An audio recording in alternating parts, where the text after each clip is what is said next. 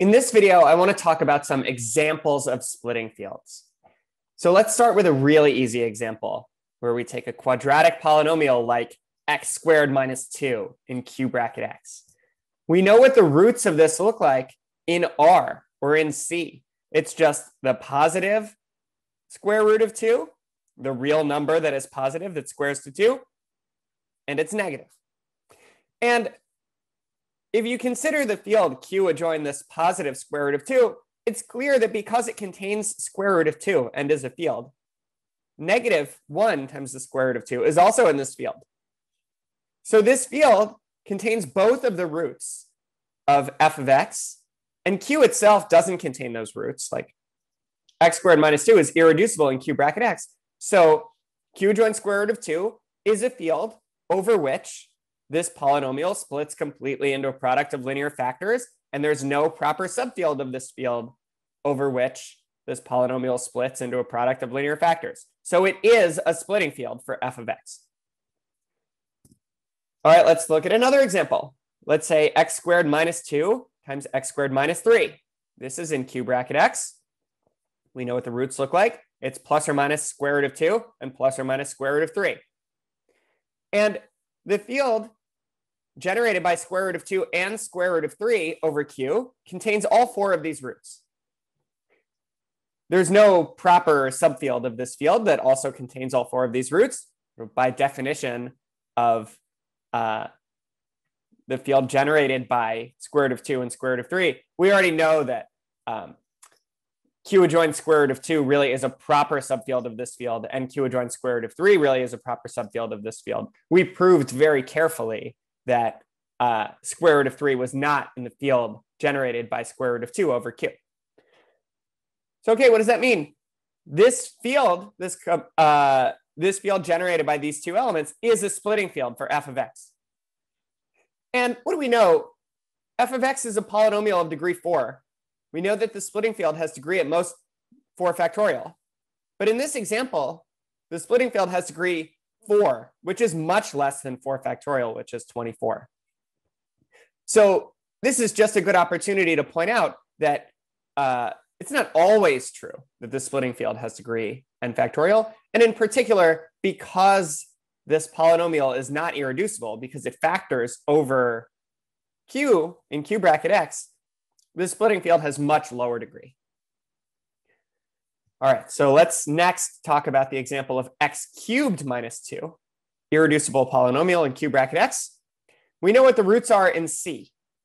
It's the cube root of 2, the positive real number that you cube and get 2, and then the cube root of 2 times a primitive third root of unity in C, e to the 2 pi I over 3, and then the cube root of 2 times e to the 2 pi I over 3 squared, which is another primitive third root of unity. So just to recall, if we look at a unit circle in the complex plane, e to the 2 pi I over 3 means just go an angle of 2 pi I over 3 of the way around. So 1/3 of the way around.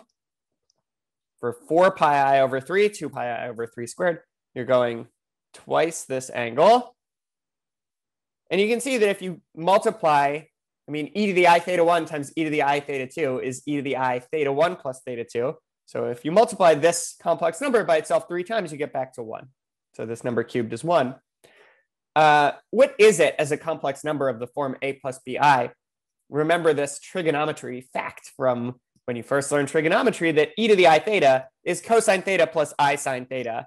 And 2 pi over 3 is one of those angles where we know the value of sine and cosine. And so we can rewrite these three roots in C as cube root of 2 times minus 1 plus the square root of minus 3 over 2, and cube root of 2 times the square of this, which you can check, is minus 1 minus the square root of minus 3 over 2. We can call these theta 1, theta 2, and theta 3. These are the three roots in C of this polynomial x cubed minus 2. So how do we find a splitting field?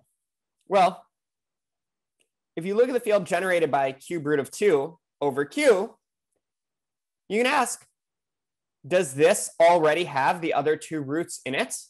And the answer is clearly no. because cube root of 2 is a real number. If you take the field generated by a real number over Q, that field that you get is a subfield of R. So theta 2 and theta 3 are not in R. Like, these are complex numbers that really are not real numbers. So it's very clear that these two other roots are not in this field.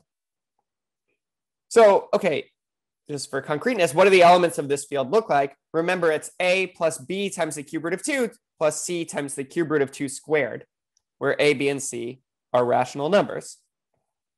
So this is not already a splitting field. So what happens if you would join another one of these roots?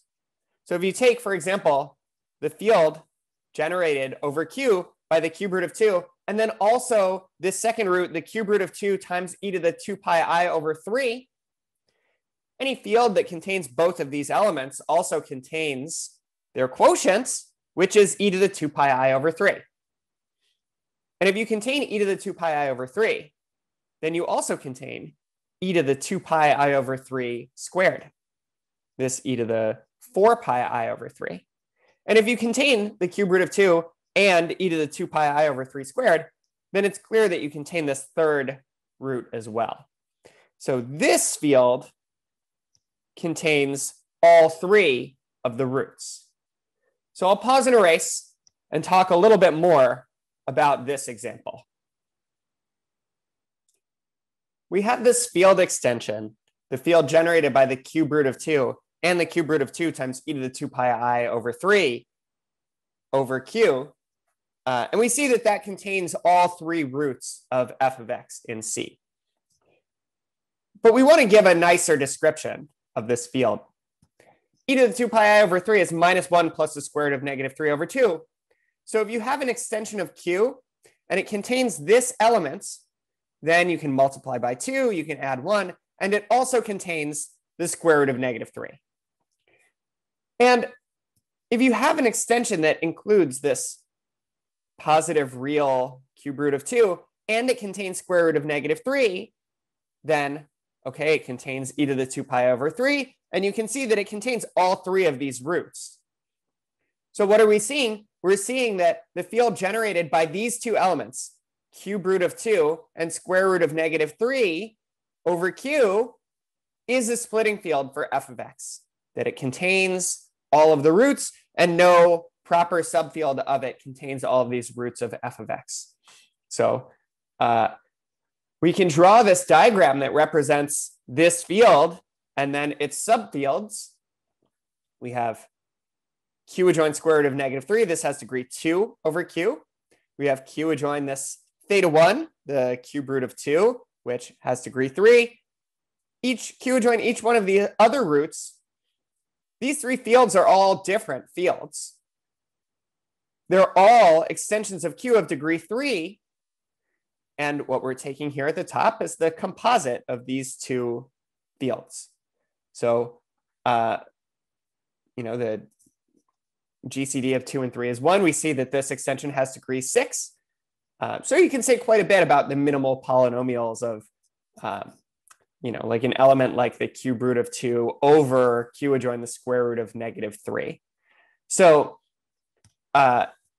this is a case where this polynomial has the three different roots in C, which give three different degree 3 extensions of the field Q. We know from our earlier discussion of fields that each of these three fields, these are isomorphic to each other as fields. Like, we can write down an isomorphism between each one of these. So even though one of these fields is a subfield of R and the other two are not, these three fields are algebraically indistinguishable.